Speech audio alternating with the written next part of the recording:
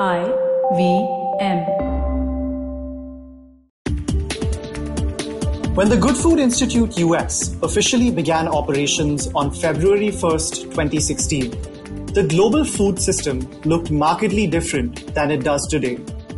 The team had been working with Memphis Meats for some months on crafting a strategy to debut their meat cultivated directly from cells to the world. Meanwhile, Beyond Meat had been generating some buzz for their early plant-based meat substitutes.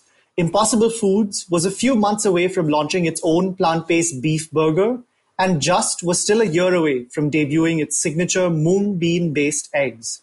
Cut to 2020, and the alternative protein sector is proving to be a lift for the entire food industry. The cultivated meat sector, which was 5 companies at the end of 2016, is now nearly 60. Memphis Meats, that first company in the space, recently announced a mammoth $186 million raise to scale up production and begin commercialization of meat cultivated by farming cells directly instead of inefficiently raising and slaughtering animals.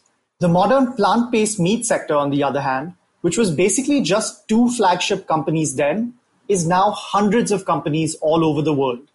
Billions of dollars have flowed into plant-based meat, eggs and dairy at ever-accelerating rates. Perhaps most encouragingly, governments all over the world, including Singapore, Israel, Canada, and the EU, are now committing serious funding to research and innovation to the smart protein sector, and making it a central piece of their food security and climate resilience story. GFI has grown to a network of nonprofits in the US, Brazil, India, Israel, Greater China, Singapore, the EU, and the UK during that time, and been central to building the sector through scientific work, grant making, regulatory advisory, investor education, corporate engagement, and pretty much everything that can accelerate the future of protein. Today, to kick off season 2 of Feeding 10 Billion, we're joined by the person who laid the groundwork for all of this impact. Bruce Friedrich is Executive Director at the Good Food Institute in the US. He's a TED Fellow and a public speaker on food innovation. In fact, we recorded this podcast when he was in India as a speaker for the TEDx Gateway event in February. Bruce has penned op-eds for publications including the Wall Street Journal and Wired, and appeared on The Today Show, NBC Nightly News, CBS Evening News, and a variety of programs on Fox News, CNN, MSNBC, etc. He's also the author of 2 books, including Clean Protein with Kathy Freston, as well as several book chapters and law review articles. Bruce holds degrees from Georgetown Law, the London School of Economics, and Johns Hopkins University, and lives in Washington, D.C. I'm Varun Deshpande, Managing Director at the Good Food Institute, India. And I'm Ramya Ramurthy, the Communications Specialist at the Good Food Institute, India, and you're listening to Feeding 10 Billion. So Bruce, welcome to our podcast. Thank you. I'm delighted to be here, Ramya.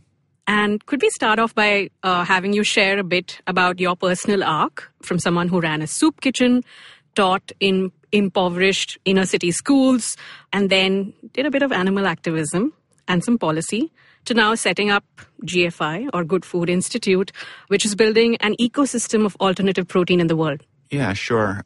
So I read a book called Diet for a Small Planet by Francis Moore Lappé. And in Diet for a Small Planet, Lappé basically argues that growing massive amounts of crops to feed them to farm animals so that we can eat farm animals in the global economy that we currently exist in, it drives up the price of crops and causes people to starve. And that was the thing that caused me to adopt a vegan diet back in 1987.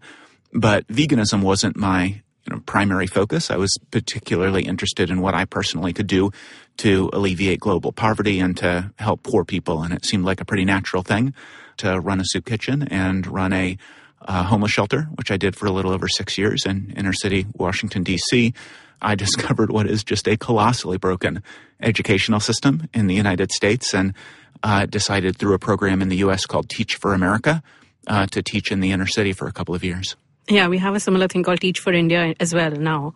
So how does that arc evolve? For instance, people may call you a hardliner when it comes to animal activism. How do you evolve from that to something that is more positive towards industry cooperation in growing the alternative protein sector? Yeah, I'm not sure that the hardliner description really fits. So, I think PETA gets a reputation as being hardline because PETA does a lot of things that are fairly uncompromising, mostly with the intention of getting people's attention. But even at PETA, we worked with McDonald's, we worked with Burger King, we worked with Safeway, and we didn't require that they, go vegan or stop selling meat. We really did take concessions that were incremental improvements in animal welfare.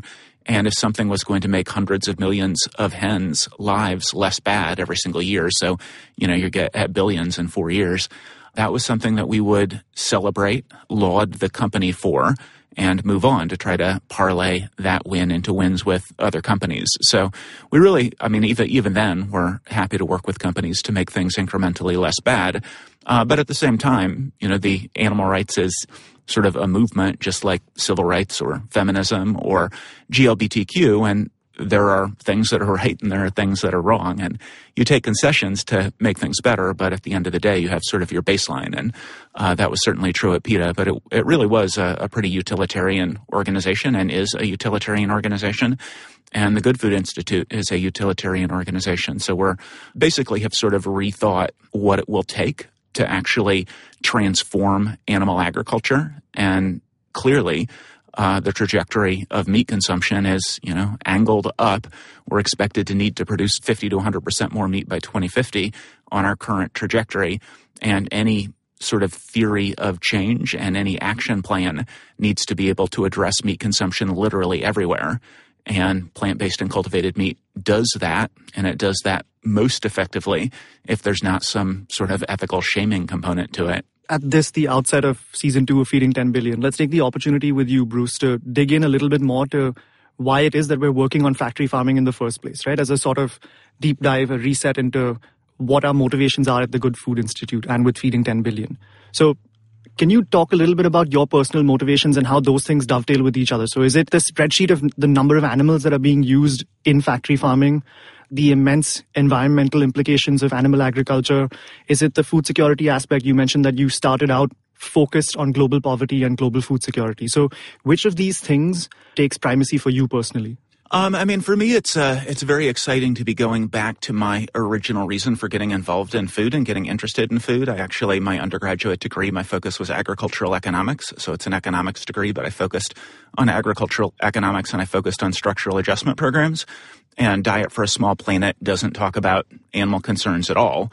My original reason for getting involved in food and being concerned about the waste of the meat industry was primarily the resource use. It was primarily food security and global poverty, because what happens now is the majority of everything that's grown, the majority of crops, that majority is fed to farm animals because farm animals are extraordinarily inefficient at turning crops into meat.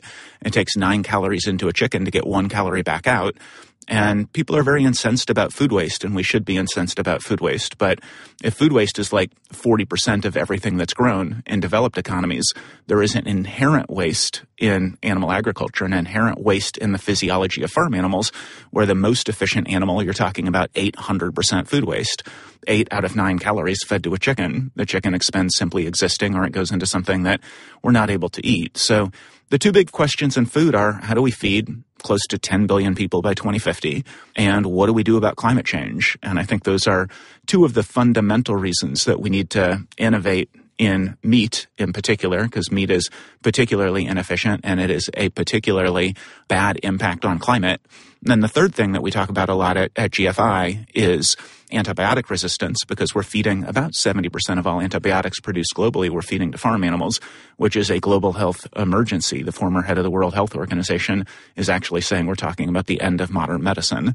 And then the fourth thing is animals. And I guess one of the things that's, I don't know if it's terrifying or exciting or what, but each of these is independently just an overwhelmingly strong reason to be working on reforming meat. And I'm not sure which one is most important for me, but, food security and global poverty, global health and antibiotic resistance, climate change and the host of environmental reasons, and then just vast animal cruelty involved in the way that we raise farm animals today. Like you said, each and every one of those things is a rabbit hole in terms of how much we could dive into it right now and over the course of this season of Feeding 10 Billion. For me, this also goes into what talented people want to spend their lives working on. and what they feel resonance with in terms of their life's direction. So for me personally, I got into this from the global health side through a movement called effective altruism, right? And for me, the idea was not only is this a huge area of work, is it a huge problem, it is also quite neglected in terms of the amount of, and we're going to talk about this further in this episode, but in terms of the resources that are going into this problem relative to its scale, it's hugely neglected. And then lastly, what's really exciting is this is a solvable problem. This is a tractable problem during our lifetime. When GFI started in late 2015, when you were putting the team together, perhaps it wasn't clear how rapidly this would evolve. Even when I joined to start the India team at the end of 2017, it wasn't really clear how quickly it would evolve. I don't think we predicted that 2019 was going to be such a massive, absolute gangbusters year globally, especially in the United States, right? But what we're seeing right now is we're able to attract talent into this sector and to the Good Food Institute for all of the reasons that you described. I would say that perhaps most of our talent comes in from a sustainability standpoint, but we're increasingly getting people who see the reasons that you're describing, right? Because African swine fever is decimating the pig population right now in China because of the indiscriminate use of antibiotics on these farms, right?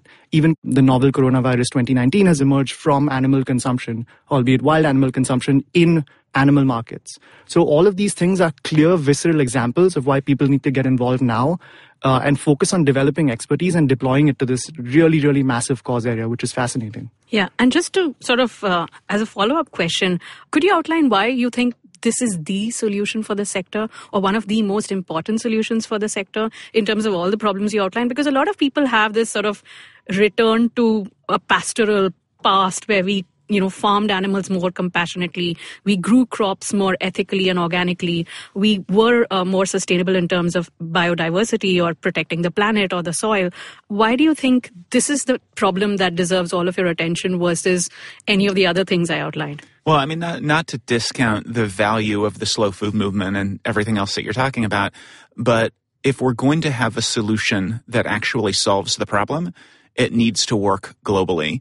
And I would suggest that the slow food, organic, whole foods movement has certainly influenced some people, but it has not turned the tide in the United States or in India or really anywhere else. So even in the places where there are dozens or more organizations that are focused on exactly what you just described, we're seeing meat consumption, industrial animal consumption go up. I mean, even per capita industrial animal production in Europe and North America is high as it has ever been, despite the fact that there are dozens of these organizations, many very strong voices in Europe and North America who are sort of singing that clarion call, and it just hasn't worked. So then you start thinking about China and India and the rest of the world where meat consumption is going up particularly quickly and agriculture is consolidating particularly quickly.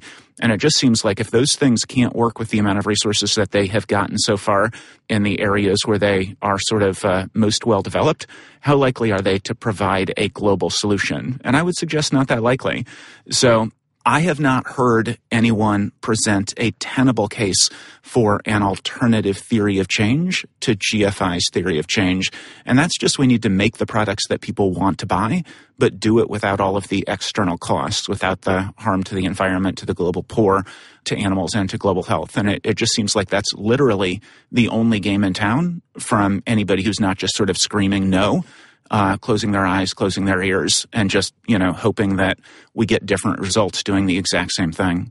Yeah, that's the definition of insanity, where you do the same thing and expect different results. So what, according to Bruce Friedrich, are the three most important things that have happened in this sector? In terms of the three most exciting things, I mean, I guess I would nod back at what Varun said a second ago. 2019 was just so off the hook. And figuring out the three most important things, I think, is going to be very difficult. So GFI operates in three areas: policy, corporate engagement, and science and technology. So I'll just pick one from each.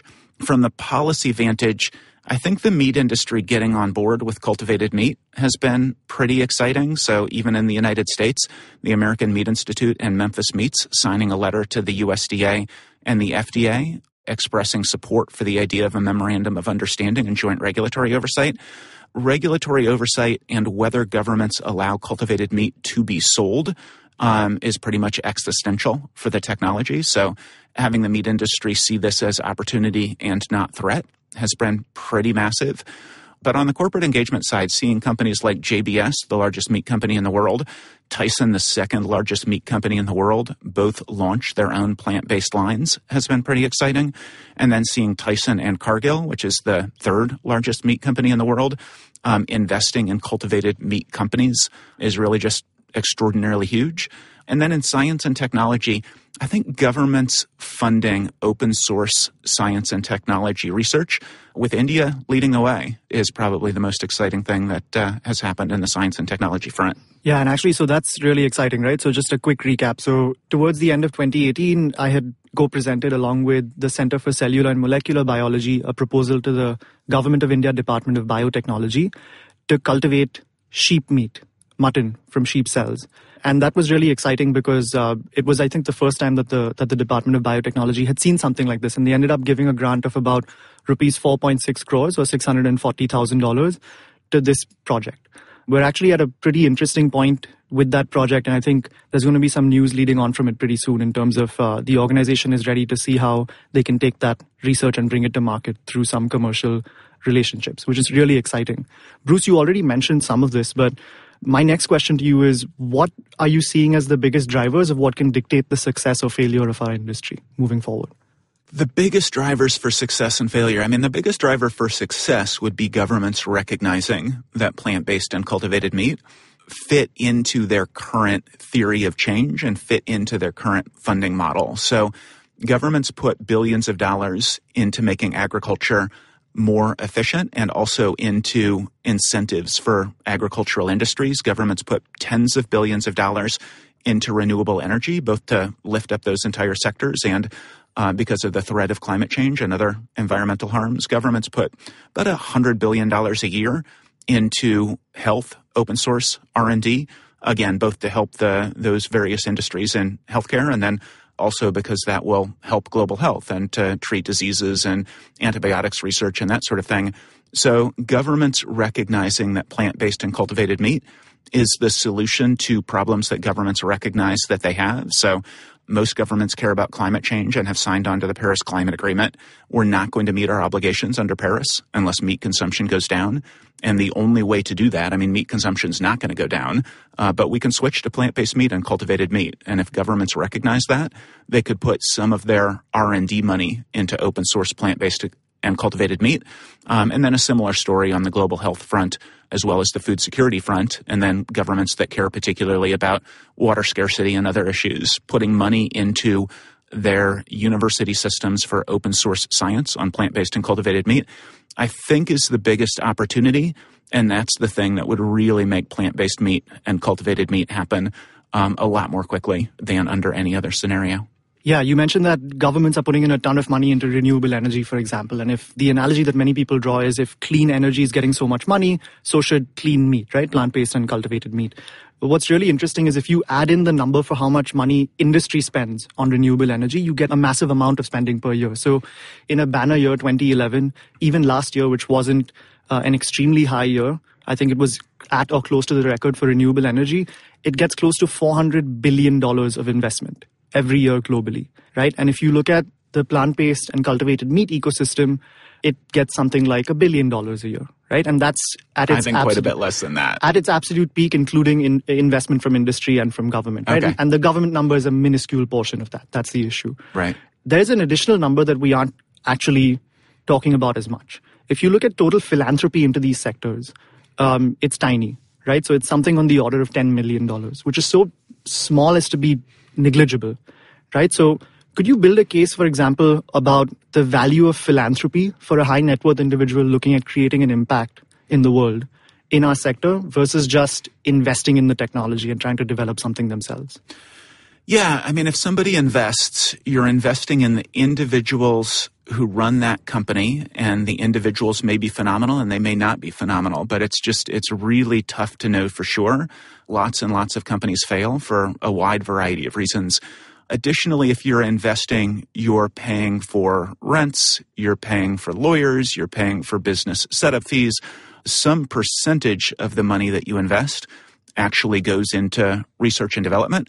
And 100% of that goes into research and development that is going to be protected by intellectual property laws. That's a part of the value proposition of the company, is that they don't share their science. So it's a good thing to do, relatively speaking, I suppose, although we are now in a place where all of the plant-based and cultivated meat companies that are worth funding basically have oversubscribed rounds. So money that you want to invest in one of these companies, if you don't do it, the counterfactual is that somebody else will invest that money.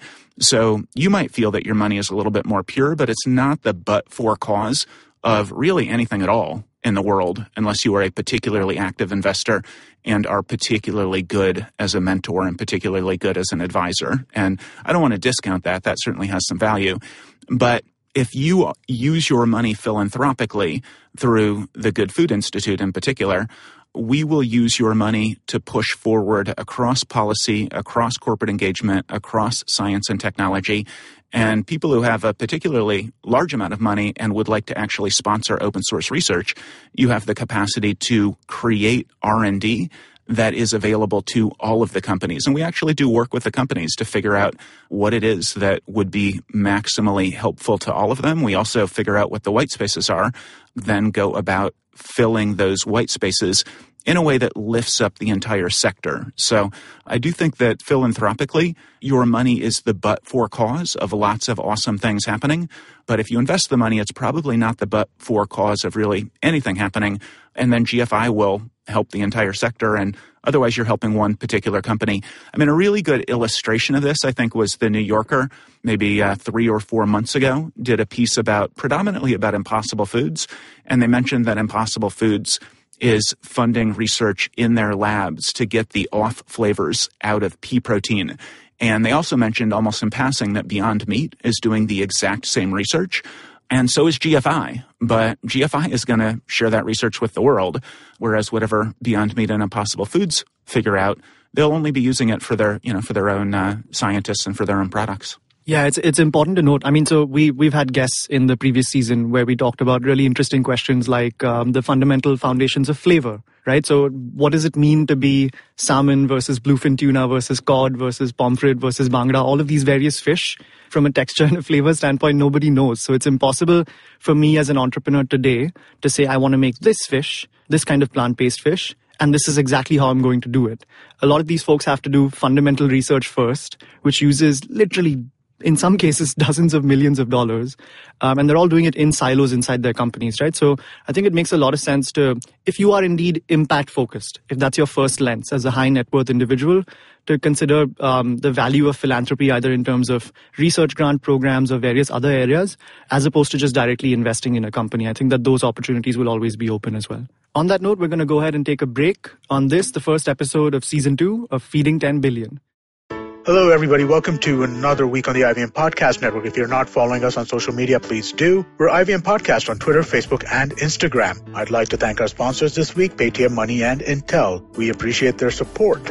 It's been a fantastic week on the IVM Network. I hope that you've been checking stuff out, but some of the highlights that you definitely should check out. Ashish Vidyarthi, host of Begin the Journey, was on Cyrus Says. They had a really fun conversation. I think you'll enjoy that. Uncle Please Sid did an episode around development, which was really, really fun. On Edges and Sledges, we had Adam Holyoke, former England captain. While those guys are killing it, one cricketer after the other. Definitely do check out Advertising is Dead. We talk about esports with some really guys who really know that space. Smile India, absolutely right. These guys are killing it as well. So is Pawan at Pragati. Don't forget The Original Things. Again, one of my favorite shows. You must check that out. It's just been a really fun week, folks. I hope that you enjoy it. And with that, let's get you back to your show.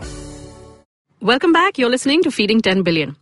Bruce, you've witnessed and been instrumental at GFI in ensuring some phenomenal firsts, highs like the public listing of a multi-billion-dollar company, a plant-based meat company that we call Beyond Meat, the funding news of SoftBank, Norwest, and Temasek investing $161 million recently into Memphis Meats in their Series B round. And you mentioned them earlier as well. They're making meat from cells. And also the massive success of Impossible Foods and QSR formats like Burger King, and now, KFC is debuting a plant-based chicken with Beyond Meat. But there's been some pushback as well, expectedly. The industry, especially from the cattle and milk industries, have, in a move you called Orwellian, said you can't use the words meat or milk to define what you're doing with these new plant-based foods. That's what's happened in the West. In India, how do you think it's going to play out in terms of general pathways to great products? Is it going to be entrepreneurs demonstrating market pull and getting the big corporations involved? Or will they have to invest their heft and capital first to create successful products here? I want to back up to the premise and just say that at GFI, we are obviously huge fans of Beyond Meat and Impossible Foods and Memphis Meats, and we do work with all of those companies, I think, internationally, and have been working with them for our entire existence. But it was obviously Ethan Brown and his team at Beyond Meat that were responsible for the IPO success, and Uma and his team at Memphis that secured their incredibly exciting Series B. So GFI, hopefully, we've been creating an ecosystem and an environment in which those things are more likely to happen. But obviously, all kudos to the companies that actually made those things happen. In terms of India, it's sort of it's tough to know for sure. Feels a little odd for you, Ramya, to be asking me that question. I would think that you and Varun would have a much better sense of what that's going to look like than I would. We want to know if you've take got a stab the right. at it. You're the guest. Take a stab at it.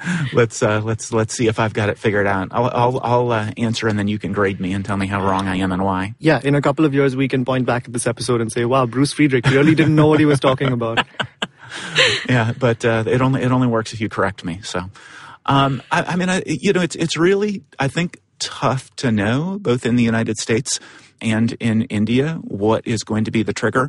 Oftentimes there are specific individuals that just make it their passion, and they are going to make something happen. And those individuals can be innovators, and those individuals can be people inside of corporations. So in the United States, we found both innovators who are doing just spectacular things and literally are the but-for cause of a lot of the advancements that are happening in innovation in the United States.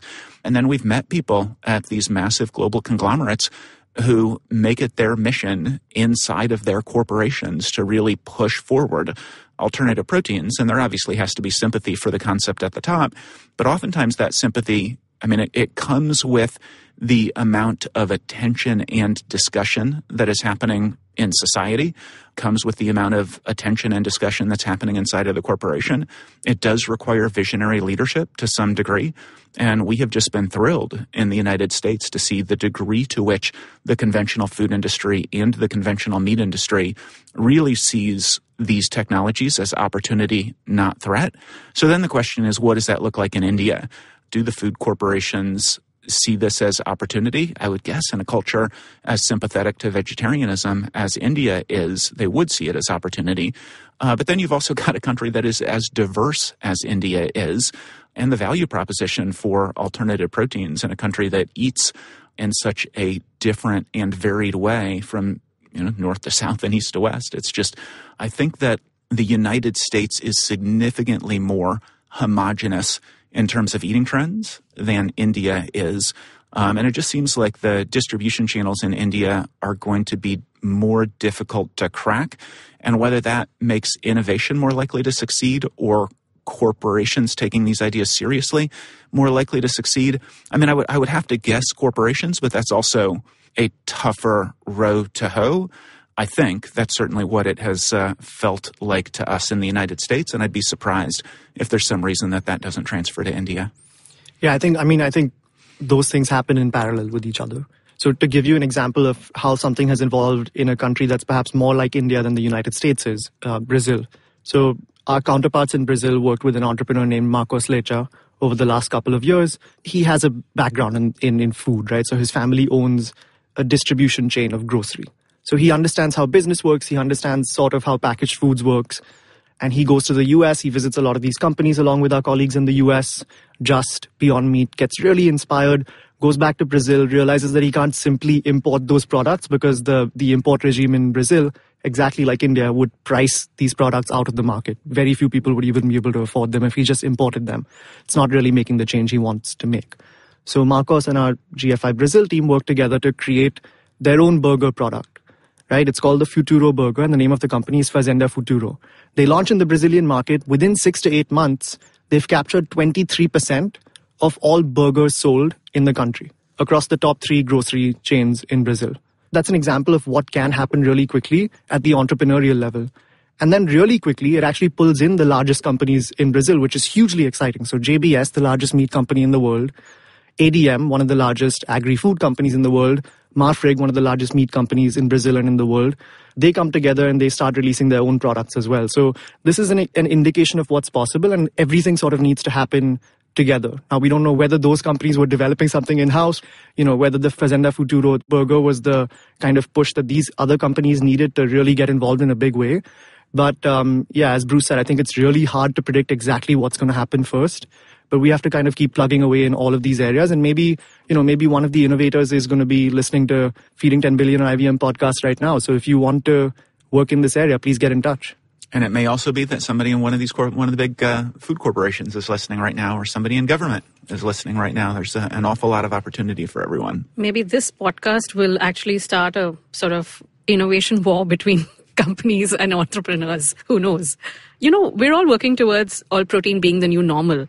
Could you give us a very sort of simple to understand, easy to understand, paint a picture for us what this would constitute for you, starting with the West, I guess?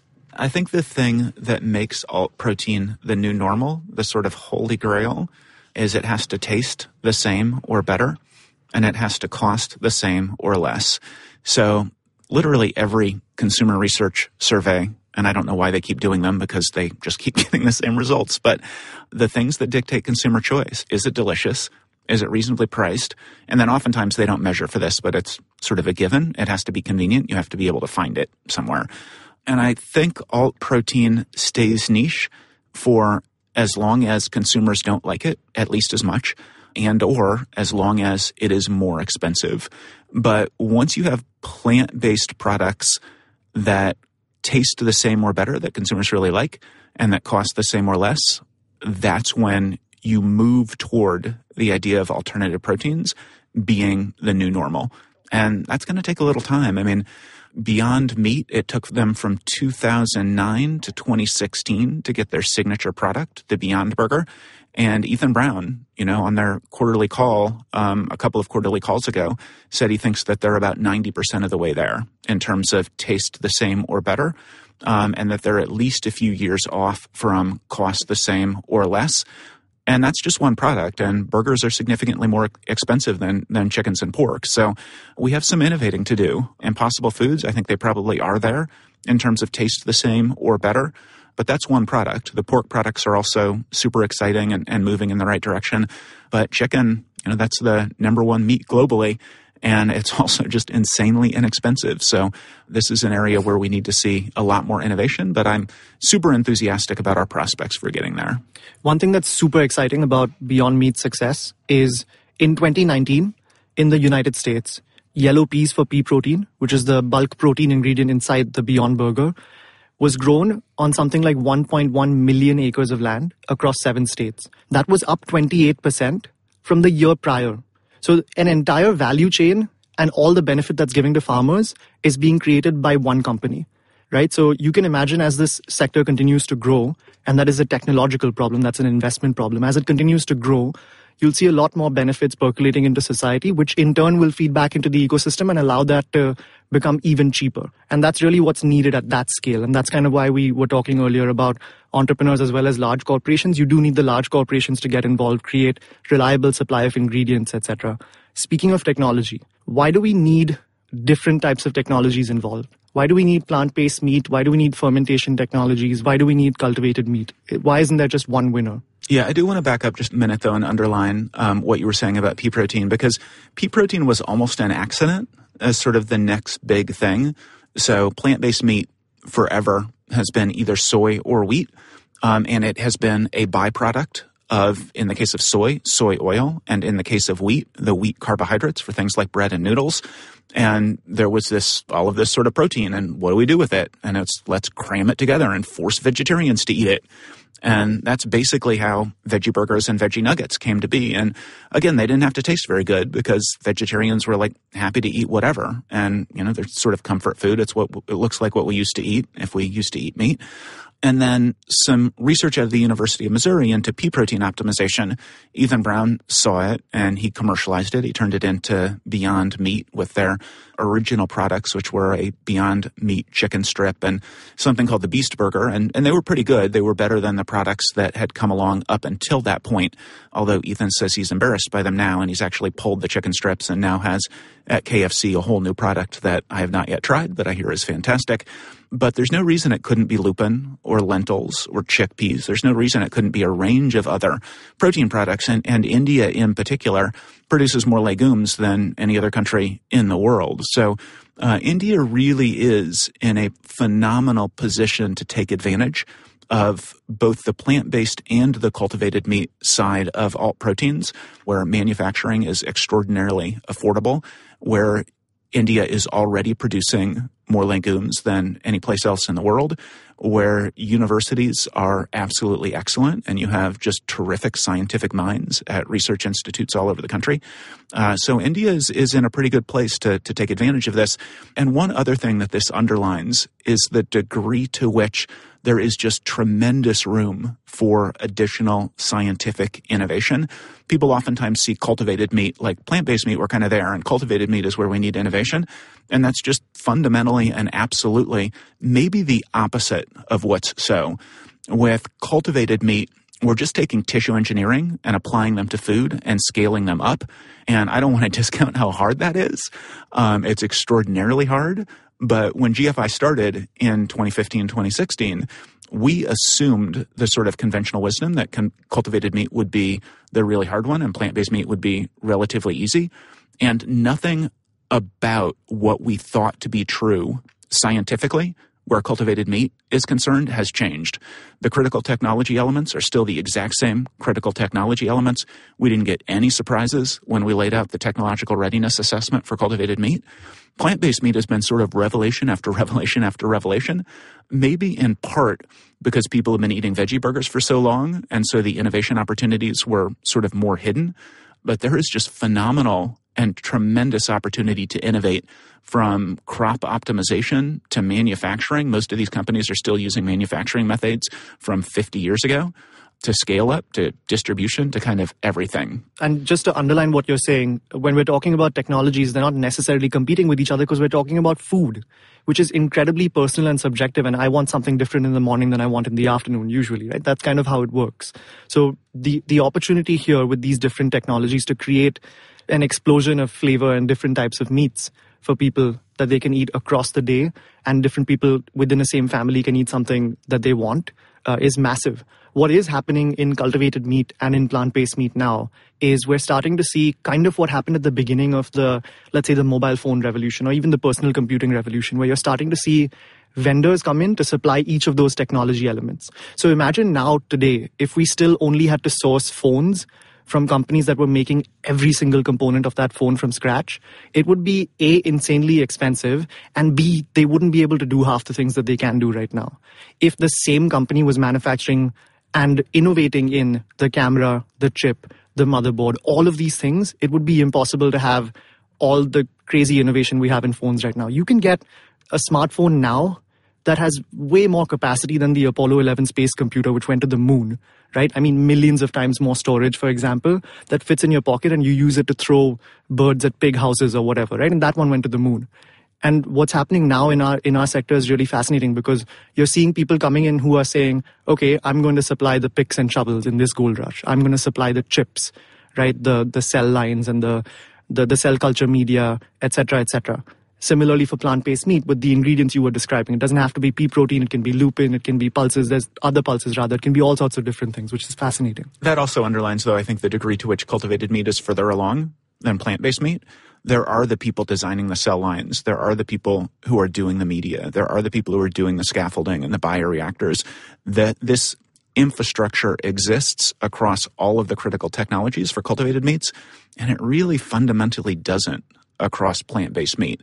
And that, I think, is sort of just a fascinating thing to us at GFI. So Varun talked about how the phone is a good technological precedent for what we're doing here. Apple created iPhone, and then iPhone paid it back by making Apple one of the most valuable companies of our time. Are we going towards a similar direction with all protein, where we create these super big, super important, super influential companies? And is there some fear to that? There is certainly some fear to that among some quarters, for sure. It doesn't seem like it, right? I mean, there are now 60, I think, cultivated meat companies, just north of 20 of which have gotten some significant funding. All of the major meat companies have gotten involved in plant-based meat. And then there's also Impossible Foods, Beyond Meat, and a bunch of others. This definitely doesn't solve that problem. I don't think there's a way in which plant-based and cultivated meat attack the consolidation of agriculture and the agricultural conglomerate structure. It solves a lot of problems. You know, it helps to address climate change and a range of environmental issues. It helps to preserve working antibiotics. It helps to eliminate, well, maybe not eliminate, but pretty close, food poisoning from contaminated meat. It takes animals out of agriculture with all of the benefits to animal welfare involved in that, and so on and so forth. But it's not a panacea. It doesn't solve all of the world's problems or all of even the food industry's problems. What is really exciting about it also from a different standpoint is this is kind of like going back to the mobile phone analogy. It's kind of like going into the mobile phone industry where everyone kind of knows what the potential of it is going in. So they're all trying to get a piece of it. Right? And that includes the largest corporations, but it also includes startups that actually will have the ability to beat those large corporations. I mean, for all intents and purposes, even Impossible Foods and Beyond Meat that have raised hundreds of millions of dollars, one of whom has gone public, are startups. Right? They're tiny relative to the size of these other companies. They may be valued at a certain amount that in some cases is even a multiple of these traditional meat companies. But that's because of the nature of innovation. Ramya, do you remember what the environment was like at the Future of Protein Summit? Okay. And I can tell you I've been to some other food industry summits more recently, and the vibe is dead. It's like Wall Street after 2008 happened. All right. And if you go to the Good Food Conference, it's like Wall Street in 2007 when the good times are still rolling, right? But that's the thing, right? When you make that analogy about good times versus bad times, you know, one of my friends, I sent him one of the earliest articles we did about this sector. It was so new. Varun had just done a phenomenal interview with the Economic Times. We'd just publicized our, Center of Excellence in Cellular Agriculture that was planned with the ICT College in Mumbai. And the first thing he said to me was, this sounds like we're headed towards creating really dystopic and incredibly powerful conglomerates that would just control everything about how we eat and what we eat.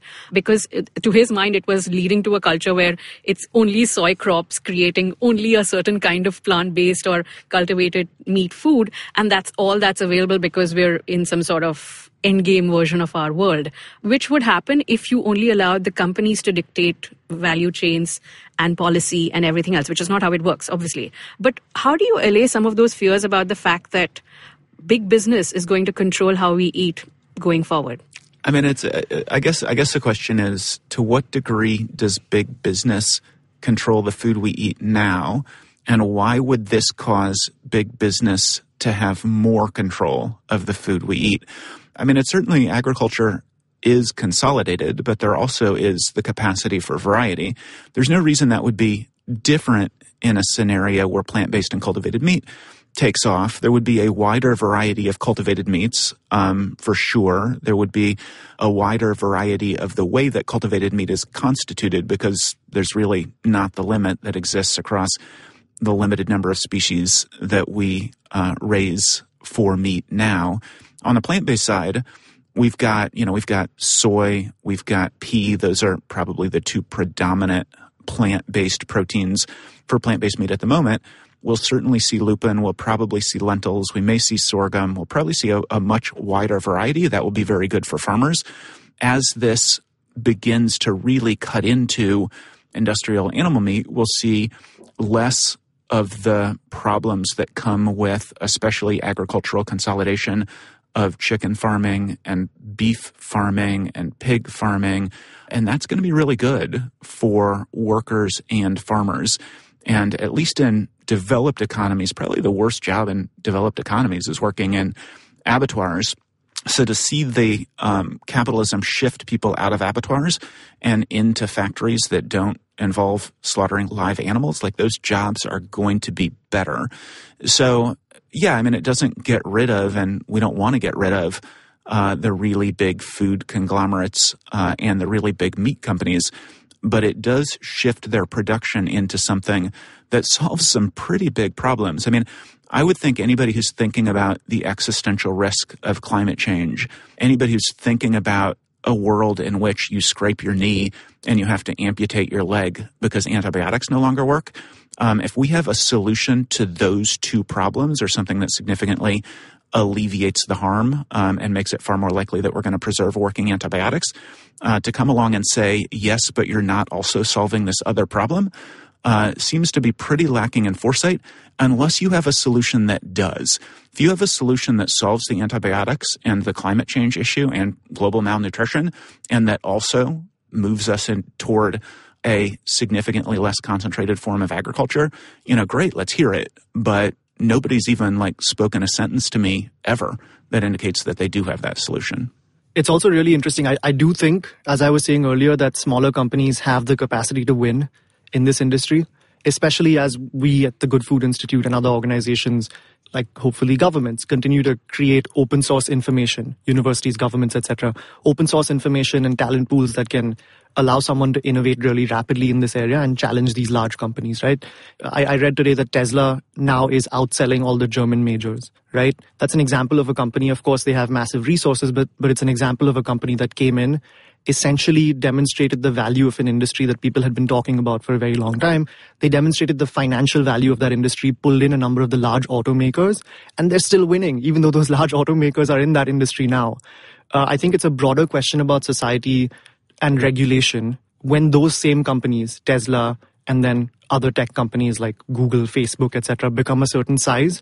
How do governments regulate those companies, etc., without then shutting the door in the face of other new entrants, etc.? But that's as Bruce was saying, I think that's a very large question that doesn't actually address the fundamental underlying problem, which is, are we creating a new system that's better than the previous system? And in this case, vastly so. So that's the hope that we're trying to accelerate here. We're recording this as the coronavirus, the novel coronavirus, which Varun mentioned earlier, COVID-19 as it's called, is causing a great degree of alarm about, seems like we're headed towards a pandemic. Reports say 60% of the world's population could be at risk. Containment seems like it's no longer a real solution. So it started, as he said, at a seafood market where wildlife was sold in Wuhan. What if our timelines are completely skewed, for instance, Bruce? What if we're working on a solution that has all these capabilities to solve multiple problems at the same time, but the threats to that are progressing much faster? Well, I think that is actually the scenario that we're in. But what's the alternative? Yes, I think we are already in a situation where the impact of climate change is being broadly felt globally. We do have 800 million people who are malnourished. From their perspective, the emergency is now. Antibiotics are already starting to go obsolete. More and more antibiotics are not working. More and more superbugs are figuring out how to get around the antibiotics that are designed to kill them. But that shouldn't mean, it's useful, I suppose, to recognize where you are and the trajectory of all of these harms, but we should still do what we can to mitigate them. So climate is going to get worse and worse, and the solution is not to pump more and more CO2 and CO2 equivalents, methane and nitrous oxide and so on, into the atmosphere. That will make it even worse. Similarly with antibiotic resistance, yeah, lots of people are dying. Do we want more people dying from antibiotic resistance or fewer people? Do we want climate change to get worse or to not get worse? And so on across these issues. I mean, from the perspective of animals in abattoirs, things are extraordinarily bad now. Do we say, gosh, things are extraordinarily bad, there's nothing we can do for the animals right now? Well, we can do something for animals later. We can mitigate climate change later. We can increase the likelihood that antibiotics don't go completely obsolete. We can create a food system that causes fewer people to be malnourished over time, and we should. Okay, switching tack a little bit now. Bruce, you've seen entrepreneurs across the world. And of course, context matters, but the Indian entrepreneurs are absolutely the best, Varun. Thank you. That is the question I was going to ask. That was the right answer. That's the right answer, but it's not They're actually. They're the smartest. They're the most attractive. There you go. All right. So what are some features aside from their smarts and attractiveness of entrepreneurs who succeed in this sector? Yeah, I mean, I don't think I'm uniquely qualified to answer that question, and I don't think the answer to that question probably changes across any sector, really. Probably the most important thing is grit. Entrepreneurship is about failure and obstacle. I think probably every entrepreneur will tell you that you get a lot more bad news than you get good news. You have a lot more challenges than you have opportunities, unless you can literally turn those challenges up into opportunities. That feels a little bit like a sort of cliche that belongs on a greeting card or a bumper sticker or a t-shirt or something rather than reality. And I think the trick is just to really recognize that challenges are there to be learned from and overcome. And bad news is just something that happens on the way to good news. So I think with every entrepreneur, they have all kinds of stories about when they were getting started and when something looked like failure and ended up not being failure. And just the stories even in this sector that you get to learn if you're fairly deep into it about companies that have become wildly successful, that looked very likely not to become wildly successful sort of multiple times, are pretty fascinating. So I think the number one is grit. And then success in anything, intelligence is going to be pretty critically important. So how did you decide, Bruce, if I may, to appoint Varun as our India MD sometime in late 2017, was it? Yeah. And what made you think that this was the right time to get into this market? It seems very early days. I know when Varun first joined, he told us about how a lot of investors as well as companies thought it was too early to invest. And thankfully, we've been instrumental in changing their minds on this, thanks to the work we've done, thanks to the Future of Protein Summit and demonstrating the market pull does exist.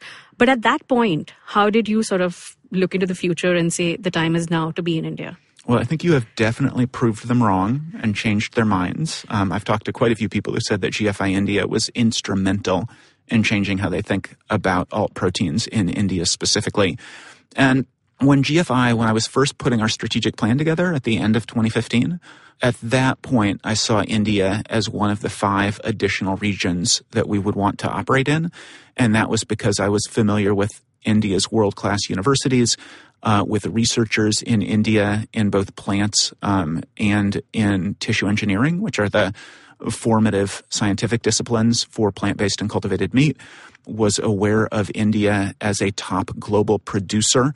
And a big part of GFI's theory of change is that it needs to happen in developing economies, not just developed economies. So we were open to being proven wrong, like we wanted to do scoping first. And our managing director, who we hired in the summer of 2016 for international engagement, had the opportunity to come to India and came to India to do essentially a scoping study and to interview people and talk with people and find out whether India was someplace that we needed to be. And she found Varun through Effective Altruism, which is GFI was set up as an organization explicitly as an EA, as an effective altruism organization, and have done a lot with EA groups around the world. And she found Varun and chatted with him and said, hey, would you like to help us scope and perhaps launch GFI in India? And he said, I think I'll give you half of my time for this endeavor. And so Nicole reached out to me and said, I know we have our retreat in like 2 weeks. I want to bring this guy who I met in Mumbai to our retreat in 2 weeks. And I said, the more the merrier, which is my general theory of everything. And Varun came to the retreat and just really wowed people with his thoughtfulness about this extraordinarily nascent industry, and also with his ability to really think in EA terms, which GFI does, and to frame how he was thinking about India on the basis of limited time with Nicole aligned perfectly with how we were thinking about international expansion. And so sort of lucked into him a little bit and have been just very enthusiastic about all he's been able to accomplish here. And vice versa. So the piece that you may not know actually was the first time I had even heard about GFI was a couple of months prior in August 2017 at the Effective Altruism Conference in San Francisco, where I met Bruce and I met some of the other principal actors in the entire space. So some of the folks at Memphis Meets, etc., were at that conference. So it seemed to me to be pretty serendipitous that Nicole was visiting a couple of months later, and I had spent a lot of time reading about it in the intervening period. One thing, though, in the question that I do want to push back on is, I think many people, before they ate these burgers in the US, would not have told you that what they wanted was a plant-based burger that bleeds, right? Or something that tastes exactly like meat but isn't made from meat. So oftentimes people will say something is early until they see the first iteration of it and then they kind of get it. So Bruce referred earlier to Beyond Meat's chicken strips that Ethan Brown is now embarrassed about. When Bill Gates ate those chicken strips, he wrote a blog and he said that what I just ate is not a clever meat substitute. It is the future of food. So it's just one of those things that, Ford famously said, if I had asked people what they want, they would have asked for a faster horse and carriage. This is just one of those things where if you can invent the future, that's probably the fastest way to figuring out if people want it or not. Yeah, and I think that also underlines, I get a question about whether GFI in the United States launching in early 2016, was that the perfect time to launch? And I think the U.S. would have been ready for it in 2000. I mean, the U.S. would have been ready for it in the mid-1990s. It really took Ethan Brown and Pat Brown, I think independently, coming up with the idea of focusing their products on literally everybody and not just on vegetarians and reducitarians. That's the thing that inspired me to start the Good Food Institute. And I'm not sure it was an idea whose time had come. I think it could have come decades earlier. And I think probably India would have been ripe for these ideas earlier as well. But this is just, when we launched and sure enough, it's ready now. So Bruce, you mentioned a number of other countries where we're already operating, right? Some of those countries, Israel, Singapore, even Canada, we don't have an office there, but these countries have actually taken quite strident steps in the direction of investing in alternative protein. Could you talk a little bit about how regulatory ecosystems and then also government investment in these countries actually creates pull for other countries to come into the space as well? Yeah, I mean, our hope is that this will create a sense of competition among countries. But yeah, Canada is putting a lot of money into pulses. Remains to be seen how much of that is going to be plant-based meat specifically, but it certainly is extraordinarily helpful to what it is that we're trying to accomplish with plant-based meat. Singapore is putting a lot of money into both plant-based and cultivated meat. And that signaling, especially from forward-thinking countries like Israel and Singapore, hopefully will inspire countries like the United States and China and others to put more and more money into these sorts of innovations. It just says, hey, this is possible. Hey, this is something that countries we admire are doing. And it certainly makes our job at GFI easier as we go into Europe and the United States and India and every place else and say, these are problems that you recognize that you have. Innovating in meat can be a part of solving those problems. And here's what that would look like. It really is something of a space race with different countries that'll probably have bragging rights for the rest of eternity, as Bruce says, if they're able to invest in this area and really carve out a position of primacy very early on.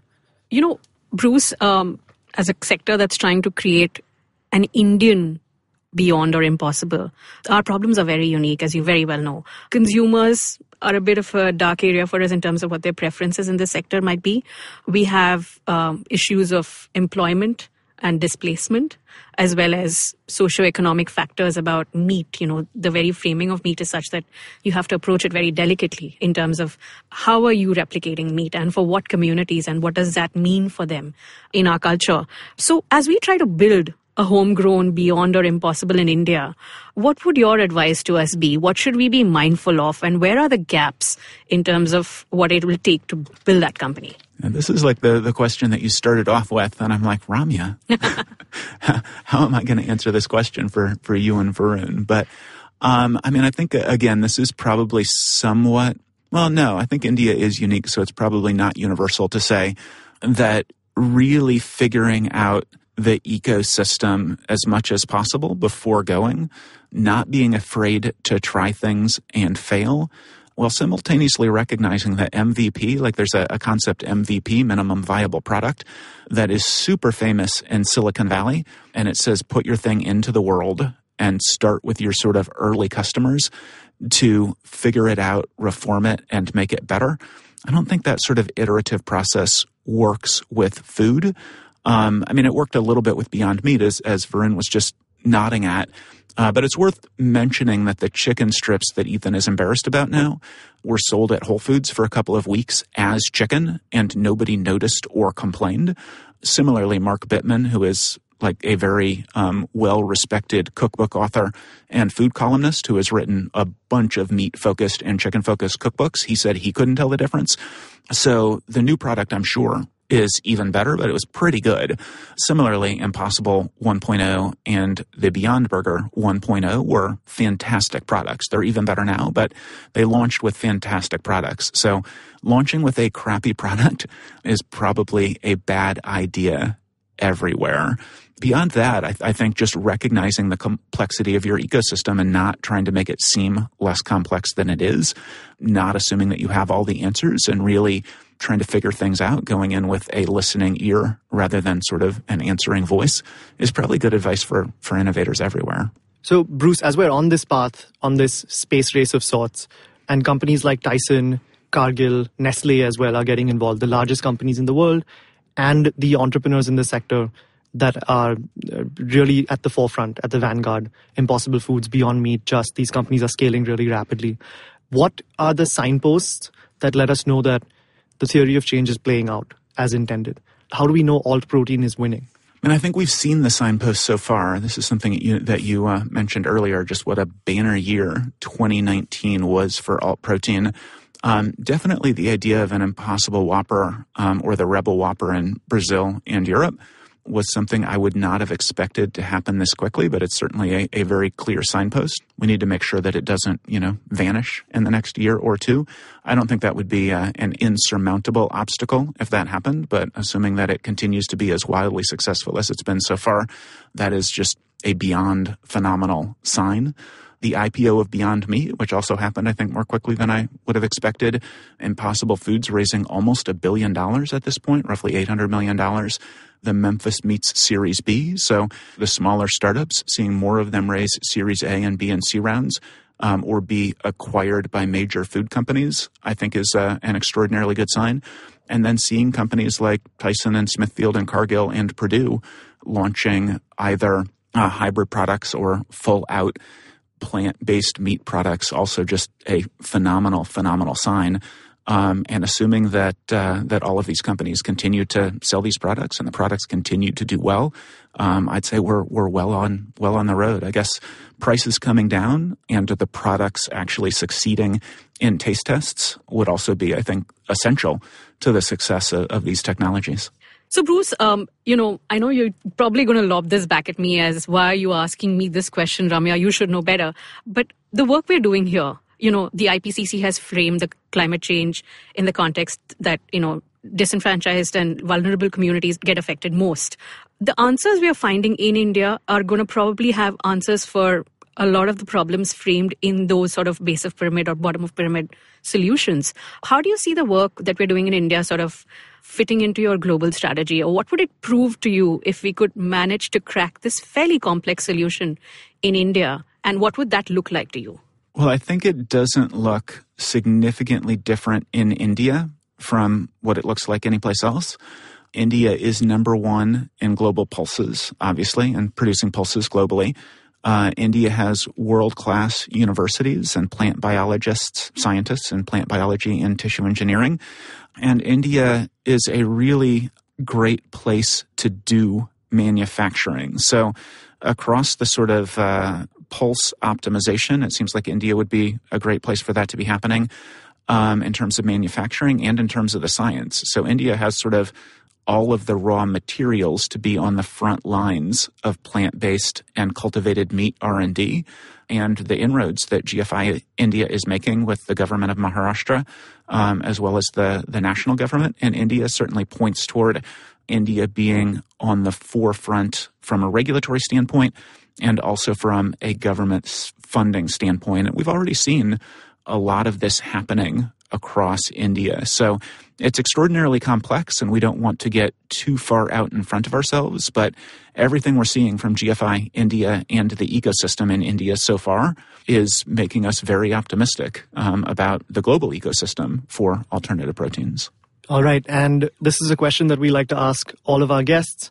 What does 2050 look like for Bruce? What does an average day in 2050 look like for Bruce Friedrich? An average day in 2050. I mean, it's you'd asked me 20 years ago what an average day in 2020 was going to look like. I would have come nowhere near what I'm doing now. So it's really it's tough to say. I mean, so the sort of, I mean, it's not high risk, high reward exactly, but like the thing I am most optimistic about that GFI does is encouraging governments to put money into plant-based and cultivated meat. As I mentioned earlier, governments are putting roughly $100 billion per year into initiatives that help the medical sectors in their domestic economies. Governments are putting tens of billions of dollars into renewable energy. If governments choose to put tens of billions of dollars a year, and that's just into the research and development, if they also subsidize the industry and really recognize the tremendous opportunity across a range of borderline existential or even existential threats that alternative proteins represents, if governments really take that seriously, they could knock out the whole plant-based and cultivated meat thing in fairly short order, in which case I'd be looking for another area that is extraordinarily high impact, that is tractable, and that is neglected to focus my time and attention on. Because alternative proteins, it doesn't, as we were talking about earlier, it doesn't solve all of the world's problems. There's still going to be poverty. There's still going to be animal suffering. There's still going to be global health concerns. And I will attempt, probably, working with the Center for Effective Altruism in 80,000 hours to figure out where my time could be best spent and go there. My hunch is that come 2050, we will not have solved the alt protein problem, but we'll see. It's just really, it's tough to predict. It could happen very, very quickly, or it might not. If it hasn't, I imagine I will still be doing something in this sector, maybe running the Good Food Institute. Bruce, thank you for being on Feeding 10 Billion. Thanks so much for having me, Varun, and Ramya. It's really a pleasure. I love this podcast. On the second season of Feeding 10 Billion, we're diving even deeper. We've covered broad perspectives on plant-based meat and cultivated meat, thought through the considerations for their growth in emerging markets like India, and featured some of the most exciting entrepreneurs and celebrated investors in the space.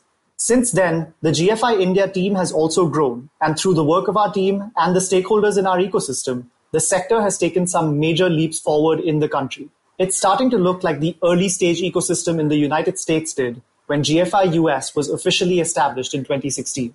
But of course, smart protein won't tread the same paths in India that it did in the US. There are important infrastructure, investment, government, and talent pool differences. We think that for all these differences, what can emerge in the developing world is even more meaningful.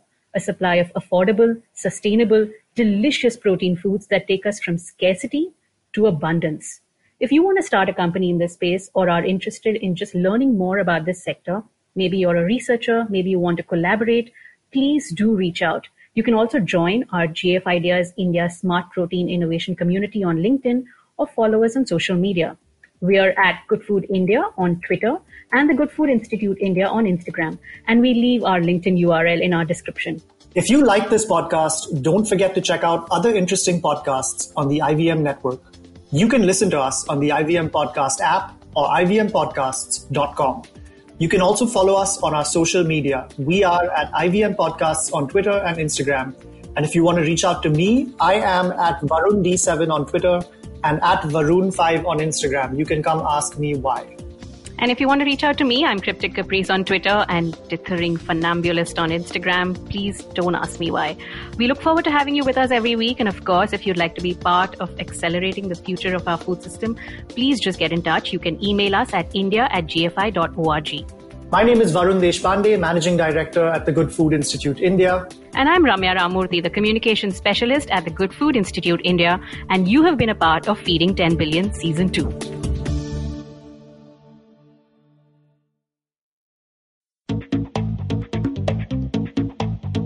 Advertising is dead. Yep, you heard me right. Advertising is dead. We're all in the content business now. Let's not call it news, TV, radio, etc., etc. It's all content, and we're in the middle of this weirdly exciting phase where all the borders and lines that have been drawn over decades has been swept away by this lovely thing called the internet. We're a show where we don't dwell on just the stuff that is now, but rather the wider stuff about advertising, media, content, and the whole goddamn circus surrounding it. Tune in every Tuesday for our weekly unboxing of the mystery box we used to call advertising. I'm Varun Dugirala, co-founder and content chief at The Glitch, and this is my new podcast, Advertising is Dead. Namaskar, this is Ashish Vidyarthi. Yes, my friend, these are challenging times, but in these challenging times, we can create something extraordinary. Do take time to listen to my podcast, Begin the Journey, available on the IVM Podcast, website, app, or wherever you listen to podcasts. Remember, we have a great opportunity called life. Cheers.